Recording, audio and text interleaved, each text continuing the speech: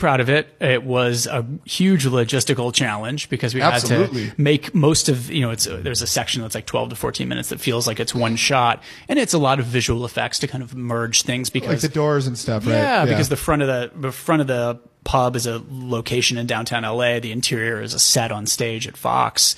And some of those sets don't even link up. The basement's not actually downstairs from the bar because we can't dig into the floor of the soundstage and do it. So it's a separate thing. So we had to come up with some trickery, and we redesigned our sets so that certain things could be done in the flow. The bathroom had to get moved over into this really tiny spot near the edge of the stage so that we could kind of do it all in one. And I do so much theater, as we've talked about. I enjoy working on something that has a real game time energy. Totally. Where that, much like I'm sure on ER when they had those 12-minute long takes and people are spewing medical jargon, there was like, if you fuck up, it's like, oh shit, like I've screwed it all up. You just cost us $100,000. Stop, go back to one, bring the chickens out.